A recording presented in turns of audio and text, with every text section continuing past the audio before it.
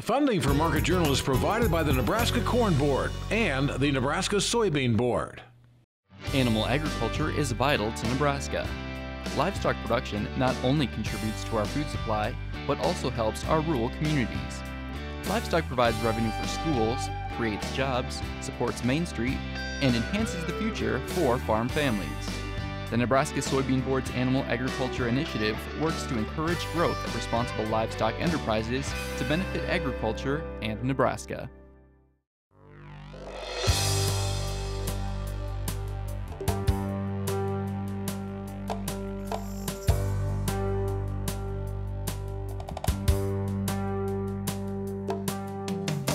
Market Journal, television for agricultural business decisions, is a presentation of the University of Nebraska-Lincoln's Institute of Agriculture and Natural Resources. Promotional support is provided by the Nebraska Farmer Magazine. Funding for Market Journal is provided by the Nebraska Soybean Board and the Nebraska Corn Board. Welcome to this week's edition of Market Journal. I'm Jeff Wilkerson. On this episode, Mike Briggs looks at the latest cattle inventory numbers. Tamra Jackson-Ziems updates us on southern rust in Nebraska. Tom Hunt shows corn rootworm damage. Frayne Olson analyzes grain markets. And Charles Shapiro outlines research on phosphorus use in corn production. Mike Briggs is our cattle market analyst this week. The USDA's July cattle inventory report shows the total number of cattle and calves in the U.S. is up 2% from a year ago. It was the first July increase since 2006. The agency's cattle on feed report, released the same day, tallied Nebraska's inventory as the highest since tracking began in 1994. We talked with Mike Wednesday morning and started by asking about the expansion in July's inventory report.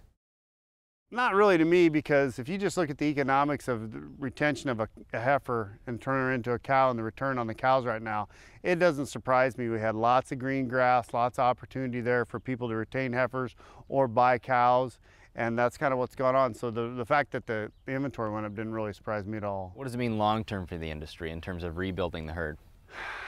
Great question. Well, we've done it in two pretty big chunks here, last year and this year, so you're getting pretty close, and I think that margin in that segment of the industry is going to narrow, and that'll slow down. I anticipate it'll slow down.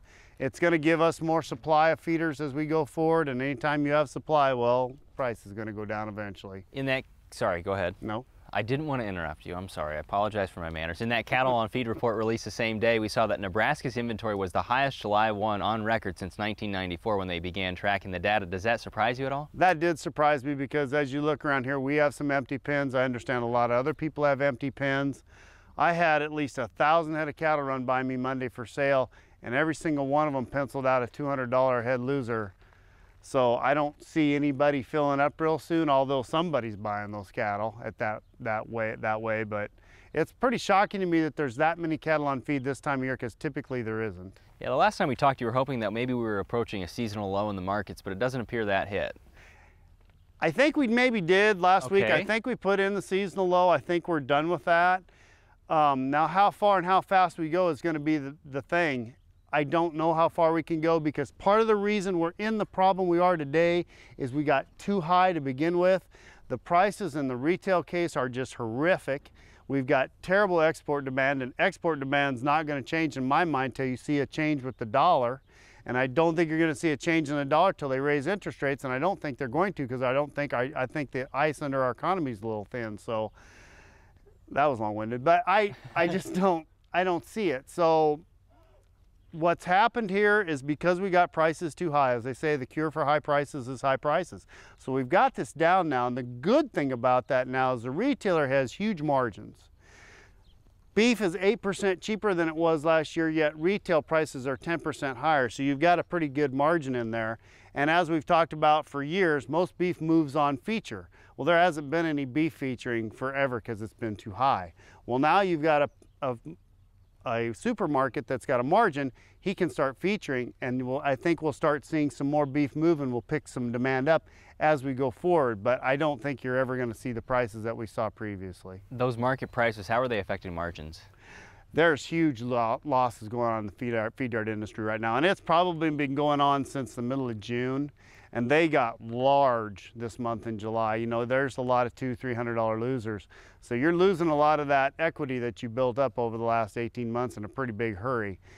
And I fear if we don't adjust a little bit here, we're going to have a problem. How has heat affected performance in the feedlot? You know, if you're prepared for it like we were, where we have sprinklers or you have shade, I think you got through it okay. If you did not have shade and you were in the part of the state that didn't have any wind on some of those days, there were some fairly significant losses, and that's always disappointing. Luckily, I think the heat may be over for a little bit, or at least the severe heat, so that'll be good. And we'll have a look at grain markets later in the show with North Dakota State Extension economist Frayne Olson. As we told you in last week's episode of Market Journal, southern rust has been confirmed in Nebraska. The number of counties with the disease has now quickly moved into the double digits. Earlier this week, we talked with Nebraska Extension plant pathologist Tamra Jackson-Ziems near Scribner to learn about the importance of accurately diagnosing and, if necessary, treating southern rust. I wanted to make sure everyone was aware that we have indeed confirmed southern rust in several Nebraska counties. And it's not to say that it's widespread, and certainly not to cause panic for anyone, but we definitely want to monitor it very closely, and especially for spread to new areas and for increased severity in some fields. Is this early in the year for the disease? It is. It's actually the earliest that we've seen it in a number of years, and that's alarming for a couple of reasons. One especially is that we have so much late planted corn that's very early in development, making it especially more vulnerable to this disease. Any other risk factors or high probability areas? Well, in particular, it's mainly the early planted corn that's a little earlier in development. So we have a lot longer window of grain fill ahead of us. And so just keep in mind, southern rust is a very aggressive pathogen, and this is one that can increase very rapidly in humid conditions like we're having. And so we certainly want to monitor that. Okay, what does this mean for treatment options? Well, there's a few things to keep in mind. And so southern rust can be managed very well with a foliar fungicide. But if you're hoping to manage it with a single foliar fungicide application, it's important to know that fungicides that have already been made can wear off in approximately 21 days, just about 3 weeks. And it can take up to several weeks for southern rust to develop and become widespread. And so if a fungicide hasn't been applied yet, I would recommend holding off and waiting and watching and seeing where it develops, monitoring especially your own fields. And also to keep in mind the fields that were treated weeks ago, we have to watch them closely too. How hard is it to tell the difference between common rust and southern rust? It can be quite tricky, and so we talk about things like looking at spore color. We talk about southern rust being orange to tan and common rust being reddish or brown. But realistically, unless they're side by side, it is extremely difficult. And even for us, I'm not comfortable talking about it or differentiating it until I see it under the microscope. And so people send in samples to get confirmation, and then we'll light the counties up accordingly. Let's move into northern corn leaf blight. How widespread is it in Nebraska?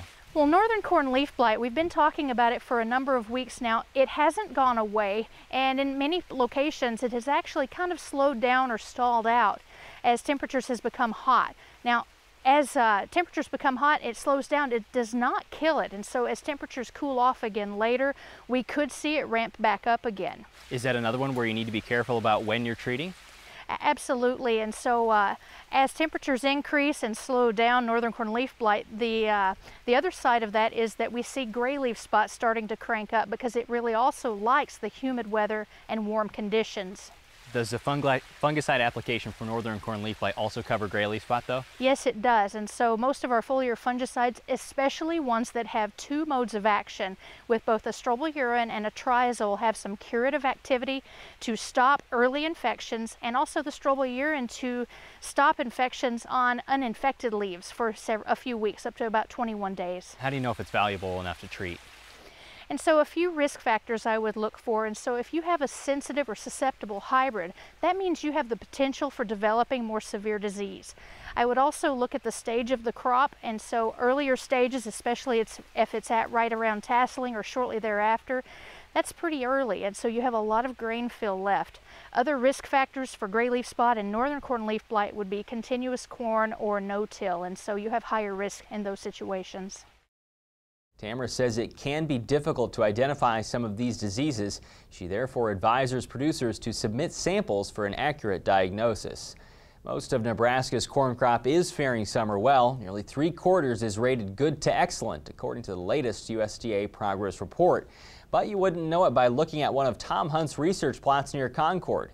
Severe rootworm damage caused severe damage and reinforced why many farmers use resistant technologies or treatments.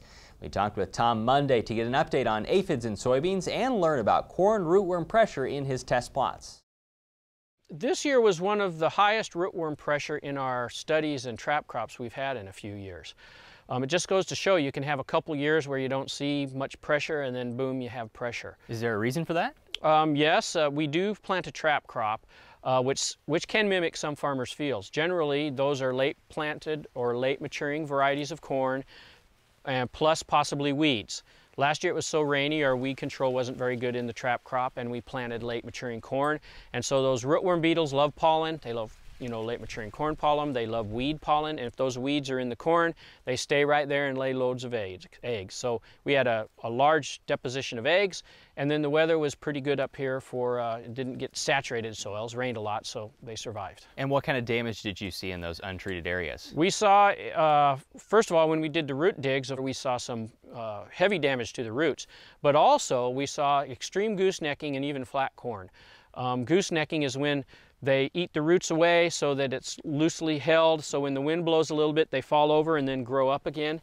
And then some of the flat corn is when they got fairly tall without goosenecking. We had some very strong winds with very small root masses, and they blew to the ground, and then kind of the tips started growing up. So it was very severe damage because of the extreme rootworm injury and then the extreme winds that came along later. Comparatively, what about those that had resistance or were treated? We have a variety of different either genetics that are transgenic or against rootworms or insecticide treatments, and most of them did pretty well where the corn is still standing. There is some lodging. When you have extreme pressure like this, even some soil insecticides, there'll be some places where they'll get past it. It's kind of like overwhelming numbers. So what does it tell you about the efficacy of these tools? It shows me that the transgenics in our fields work quite well, and if applied correctly, the soil insecticides are still protecting your corn pretty good too. Do farmers need to know anything about next year? You said that they might not be there this year, but they could be there next year or in fields such as this? Yes, exactly. If this year was a year where with the rains there's some late planted fields. Late planted fields will attract rootworm beetles later in the season when they're laying eggs because they're eating the pollen. And then if you had problems getting weed control in those fields, that'll even add to the problem of bringing in corn rootworms. So those later planted fields, late maturing fields, particularly if there's weeds, will be the fields that next year you really want to make sure you have a good rootworm management plan in. Let's move into soybeans. Have you been seeing many aphids in this area? We haven't seen large numbers of aphids, but there are aphids in every bean field I've been in at this time. They're at relatively low numbers, but they have been increasing. There was a storm with high winds that kind of knocked them back a little bit, kind of what blew over some corn too. But they are in just about every field, so it's time for farmers to start scouting, keep scouting, check them once a week, use that 250 aphids per plant plus, population's growing threshold. We might get through August without having to treat, but I imagine some fields will need treatment. Yeah, how deep in August do we go where we don't worry about treating anymore? Generally, the aphids leave the fields in early September. And if you get into R6, once you hit R6, it takes many more aphids to cause the same amount of damage. We don't know the exact numbers, but I'd double the threshold of more like 500. Once you get to 6.5, you don't have any more problems with aphids. But the thresholds of 250 per plant hold all the way through R5. And so I'd keep watching them all the way through August and maybe a little into September. On the Market Journal website, we'll link to more information on scouting and treating soybean aphids. We also have a look at grain markets this week with North Dakota State Extension economist Frayne Olson. Frayne joined us Thursday morning to dissect corn, soybean, and wheat markets, but we started by asking for his thoughts on current crop conditions across the United States. Well, if you look nationally, in particular focused on the Midwest, the crop conditions seem to have stabilized right now, and of course that's putting some downward pressure on prices. The expectation is that any kind of yield drag may not be as great as we had expected. The weather forecast, extended forecast as we look forward, call for pretty much normal conditions. So even though we've had some problems, not only getting the crop in, but at least getting the crop established, especially in the southern and central parts of the Corn Belt, the northern and western parts of the Corn Belt have a really nice crop coming right now. And so the stabilization of the weather forecast is really helping put a little bit milder tone into what we're looking at for prices. Let's go through each of these three markets, and let's start in corn. What right now is affecting corn, which is comfortably sitting below $4? Yeah, and of course we've had quite a nice rally in the month of July. We've had this now retracement, and of course the rally was because of the concerns on the production side. We have a comfortable margin from carryover stocks from last year in the corn, but those carryover stocks are not necessarily burdensome. At least that's not my look at it. And so we still need to have a pretty good corn crop in order to maintain price levels. So the expectation now that the weather has turned, that hopefully as we go into August there won't be any major heat problems, any drought problems. You know, that's putting building some expectations that the corn yields may not be as bad as we thought they would be. So total corn production, even though there's still a hotly debated topic, we'll wait to see again what happens in August. Let's move into soybeans right now, also sitting below $10, although the August contract is flirting with it today. What do you think is moving this one? Well, again, very similar to corn. There's a lot of focus right now on kind of the yield expectations, what kind of average yield we might be looking at. August being a critical month for both flowering and pod set on the soybeans. The other thing that kind of impacting or spillover is kind of the large crop that we've had in South America. Some pretty stiff competition in the world market right now for exports, especially into the Asian markets. The currency values are kind of favoring some of the South American shipments rather than North American shipments. So as we start transitioning into harvest, I think we'll start to see some of our export pace pick up. The big question is, will it pick up to levels that we really need to get rid of a fairly large crop? How big of a deal is what's happening in China right now and the spillover we saw to the U.S. stock market earlier this week? Yeah, psychologically it's a big deal. You know, again, there's a large portion of the investors that we have in the commodity market coming in from the financial community. They start looking at what's going on not only in the finance but also on the commodity side of things, and their mentality, their psychology about what they think the future will bring can have a big impact on grain prices. When I look at things, I think they have a fairly short view of kind of outlook and time frames. From a market analyst, from a production side, I'm looking at it a little bit longer term. And I think fundamentally the U.S. economy in particular, but even some of the Asian economies are not as vulnerable as I think some of the stock market numbers have provided or have shown us. Let's move to the last commodity, and that's wheat. Where do you think wheat is residing right now? Well, to be very honest with you, I hope we've seen the low in wheat. We've seen a very large retracement in wheat. Again, the expectation for a long time we were concerned about the production numbers coming out of the winter wheat belt. There's still some quality concerns, but it looks like the yields were about where the trade was expecting. We're getting some crop quality tours here in North Dakota going on now, and we've got a fantastic wheat crop coming. Lots of bushels, very good quality. We may have a little bit some protein issues, but it looks like at least in the northern plains we're going to have a very good wheat crop, and that's putting again some psychologically down pressure under the wheat. Next week, Elaine Cubb will join us to look ahead at the USDA's August crop report. In the July Nebraska Farmer, the Nebraska Beef Council's Director of Marketing, Adam Wagner, says when it comes to reaching today's younger audience, it's going to take some new strategies. In July's issue, you can read about some of the new ways the Beef Checkoff is reaching millennial consumers, including conversations on social media, interactive online tools, and smartphone apps to keep them connected at the grocery store. During our trip to Concord Monday, we also talked with Nebraska Extension soil scientist Charles Shapiro.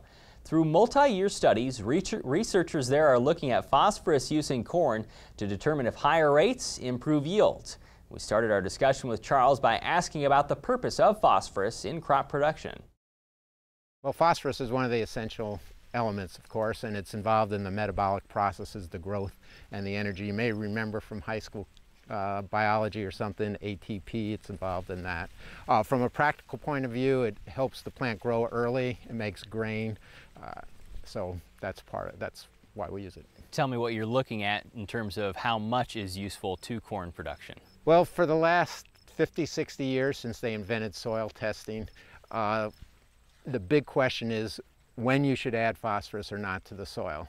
And we've done a lot of work over the years to calibrate that. The university recommendation is a 15 number, but not everybody agrees with that. So we started in the year 2000 to answer the question, can you get higher yields if you build your soil test up higher? With new yields going into the 200 plus range, so everyone said, well, you did that in the 40s and the 50s, it's a new world now. So we have various check plots, but we basically have a 15, which is the university, a 30 and a 45. And then over time, we've put on phosphorus to maintain those soil test levels, and then we just grow the corn. What's the difference in those three treatments that you can notice on plants? Well, we have some examples here, and where we don't put any phosphorus, it's stunted. The traditional phosphorus deficiency symptom is a purpling. We don't see that too often, but when we look at the plants, you'll see that they're smaller, they're not as green, and they're not as far along in maturity. It's really hard to see a 10 bushel difference in a plant, but I pulled out some plants, one from the university recommendation and one from that 45. And what's the difference in those two? I can see a little greener in the 45, it's a little bigger. It's not that far ahead yet, just about tasseling. But what we really want to look at is at the end of the season, how much phosphorus it takes and what the yield differences are. So what do the results show? Are there clear differences in the treatments that you're looking at in yield results? Yeah, we're finding, of course, that where we don't put fertilizer or we only put nitrogen, the yields are depressed. And the difference between the 15, the 30, and the 45, we get them some years. There's probably a 5-6 bushel difference between the university recommendation and the very high phosphorus rate. Does that lean you to go off the university recommendation or no? No, because we put on a lot more phosphorus to get the 3 bushels. Now, if you were a cattle producer and you're giving me the phosphorus, I would go with a little higher level, but it takes about 3 times as much. So this is dry land, it's not the best soil. We average close to 100 pounds of P2O5 to keep that 45, and we're averaging about 33 for the Bray 15 university recommendation. So 5 bushels, 60 pounds of P2O5, it all depends on the prices. Now with this week's weather forecast, here's Nebraska Extension state climatologist Al Dutcher. Well, folks, here we again for the weekly forecast. During this past week, we did see a scattering of thunderstorm activity across the state. Primarily the focus was in portions of south central, central, and east central Nebraska, and then also into northeastern Nebraska. We did have a little bit of precipitation last weekend across the southwestern part of the state, but we did have some blanketed areas where we didn't receive any moisture, particularly most of the panhandle, north central Nebraska, and isolated pockets actually of southwest, south central, and southeast Nebraska. In between those, we did have some heavy precipitation, and of course some of that significant moisture fell in the Hastings-Grand Island area and also along the I-80 corridor up between York and up to Omaha.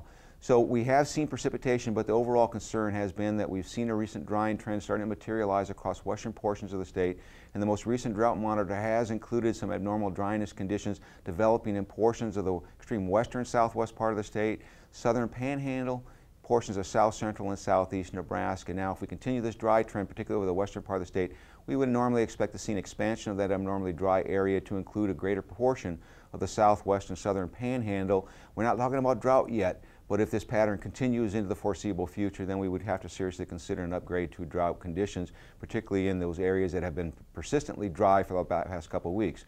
Now, there is moisture in the forecast, primarily affecting more of eastern Nebraska than western Nebraska, but as with all of these systems, any southward and southwestward movement of these troughs that have been moving into the Great Lakes region, then we could see that thunderstorm activity persist into portions of western Nebraska. Let's take a look at the upper air models and see how we think this week's going to progress. We have the ridge to our west and we have this trough to the east, and so we have a narrow channel between these two systems, and that's where the forecast for thunderstorm development for this afternoon is initiated at, basically moving from north central through southeast Nebraska, particularly during the overnight hours, and some of that lingering into the early morning hours of tomorrow. It looks like isolated scattered thunderstorms, not widespread coverage, but at least there is a chance for some moisture in some isolated areas. As we get into tomorrow, we'll see that ridge trying to build a little bit farther to the east, but we're still looking at that channel between these two systems that would primarily impact the eastern half of the state. The western half of the state under this ridge doesn't look to have any significant chance for moisture in the form of thunderstorm activity. Now as we go into Monday, we start to see a system coming in the Pacific Northwest, and that's going to move rapidly toward the Great Lakes region and bust down this ridge. So we do have some moisture in place, but we're not seeing much in the way the model's indicating any significant precipitation at the surface. Maybe an isolated thunderstorm in the far northwestern part of the state where we get into some of that monsoon flow moving in from the southwest up into the periphery of the top of this ridge. Now as we get into Tuesday, the system rapidly moves across the Dakotas, so we are expecting some widespread severe weather in the Dakotas. Some of that may actually shift its way southward to include northeast and north central Nebraska, but for the most part it looks like most of the scattered thunderstorm activity will remain to our north. As we get into the day Wednesday, that ridge moves over to the trough moves over the Great Lakes. The ridge starts to rebuild back in with heat. When we see that moisture channel around the periphery of that ridge, putting most of eastern Nebraska once again in the chance for scattered thunderstorm activity, and that will continue on to the day on Thursday as we see that ridge pretty much stagnant, and we'll see the systems basically moving around the top of that ridge, initiating thunderstorm activity, and that trend will continue into Friday with even a bigger ridge building up, bringing more heat into the central United States. So the 8 to 14-day forecast indicates that we are going to be looking at very warm conditions across the western part of the state. Most of the thunderstorm activity will be in eastern Nebraska with a cooling trend toward northeastern Nebraska. The 8 to 14-day forecast keeps cooler than normal conditions in as we get into a northwest flow, and with that northwest flow we're initiating quite a bit of precipitation across the central plains. Thanks, Al. Today's interviews are available on the Market Journal website and through the Market Journal mobile app. They include information on cattle markets, southern rust, rootworm damage, aphid scouting, corn, soybean, and wheat markets, and phosphorus use in corn production.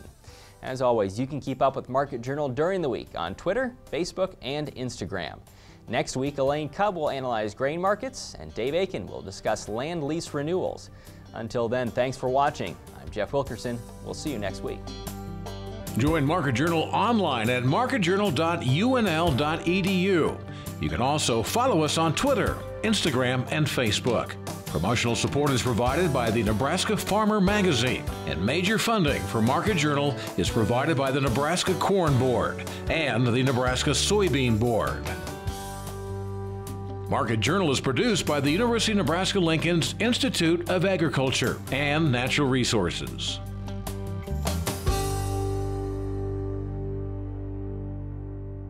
Funding for Market Journal is provided by the Nebraska Soybean Board and the Nebraska Corn Board. When we transform Nebraska corn into ethanol, it doesn't disappear from the food supply. It just takes a little detour. Ethanol is made from the starch. The rest of the corn becomes livestock feed to create meat and dairy products, corn oil, sweetener, and other food ingredients, and maybe a little carbon dioxide to make your soft drinks fizzy. Homegrown ethanol helps satisfy America's hunger for energy and the world's appetite for feed and food. Nebraska's family corn farmers, sustaining innovation.